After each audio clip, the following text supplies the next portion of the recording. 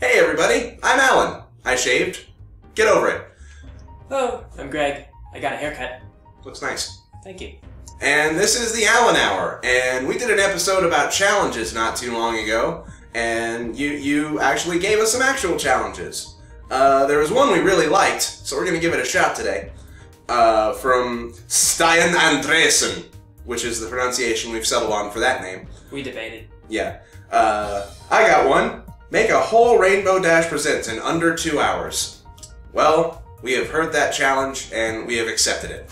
Alright, so we got, we don't actually have Petter up, but we got a notepad here, and some crayons. So, let's get cracking.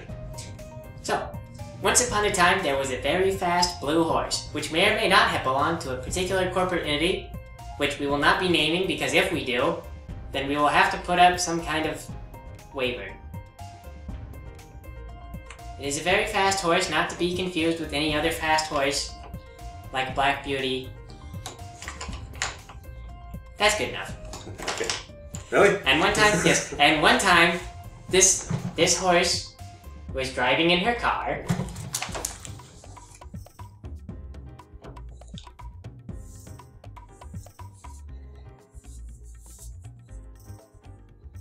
Yes, it was in her bubble car, which was a great deal more gas efficient than the standard car. Absolutely. And while she was driving, she saw a dark, shadowy figure outside the car, because it was nighttime. No, black. There's a black crayon. Dark, shadowy figure. Yes, it was tall like a tree, and trunk-like a tree. But it was dark, so she didn't know that it was anything. She couldn't tell the difference. And from the periphery of her vision, she realized nothing but absolute terror. I don't know how to draw absolute terror. That's more a concept. Well, she's terrified. You don't get to see, you can just imagine in your head. So she got out of the car, and she ran.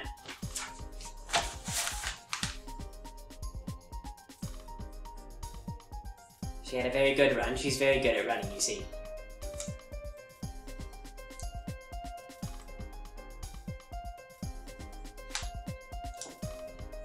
I remembered wings this time. Oh, this time she had wings. She sprouted wings.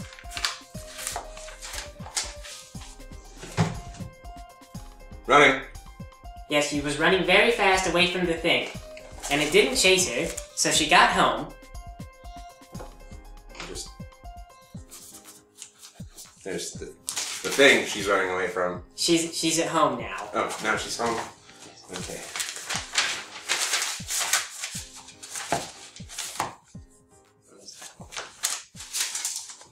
She got home. And then nothing happened.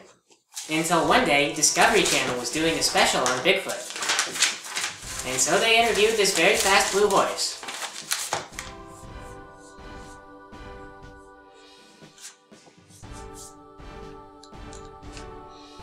We are not affiliated with History Channel.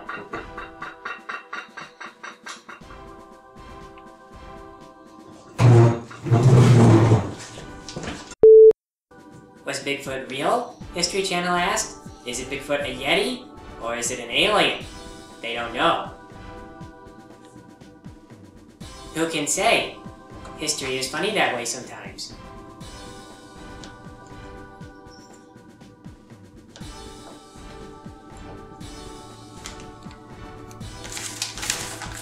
There you are. There's the TV special about Bigfoot and an unnamed winged horse being interviewed for it.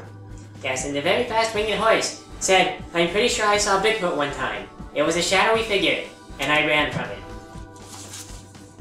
So then they gave the horse a lot of money for being on the show, but not too much money, because her testimony was kind of ridiculous. And they concluded that Bigfoot might be real. We don't know. How do I draw just a little bit of money? Just like $1. So, here's unnamed horse getting money because of the mystery of Bigfoot. who may or may not be Mickey Mouse because his feet are so big. Well, I would give him big feet because he's Bigfoot. Don't. I mean... Mickey Mouse could be Bigfoot. We don't know. There's no reason to be a jerk about it. We're trying to be fast. I'm just saying we don't know. Okay, we don't know is what... Okay, fine. What's next? Well, that's it. That can't be it. Yes, well, we had a rising. There's the Bigfoot. And Alright, that was the rising action. let's and then they got the recap. History Channel, and that was... Okay, Finding the so resolution. unnamed horse with no wings drives in her bubble car and sees a shadowy thing. Right.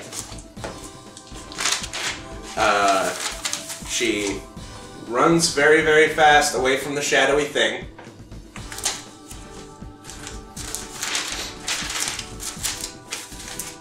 Goes home.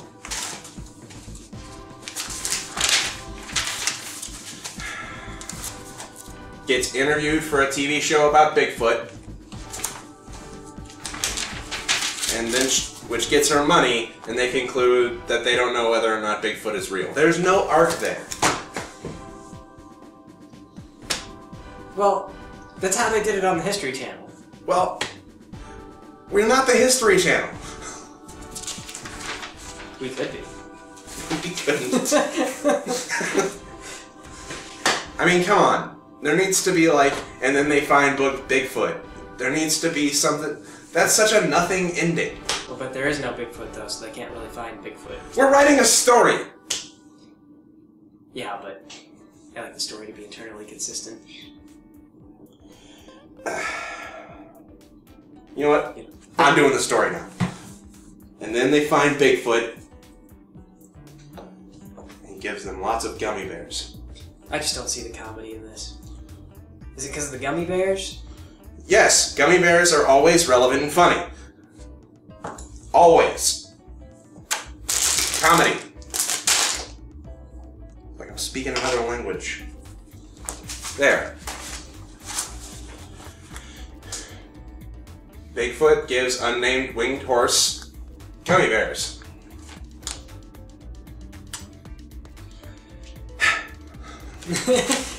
Okay, yeah. So that's probably... Yeah. Yeah, good.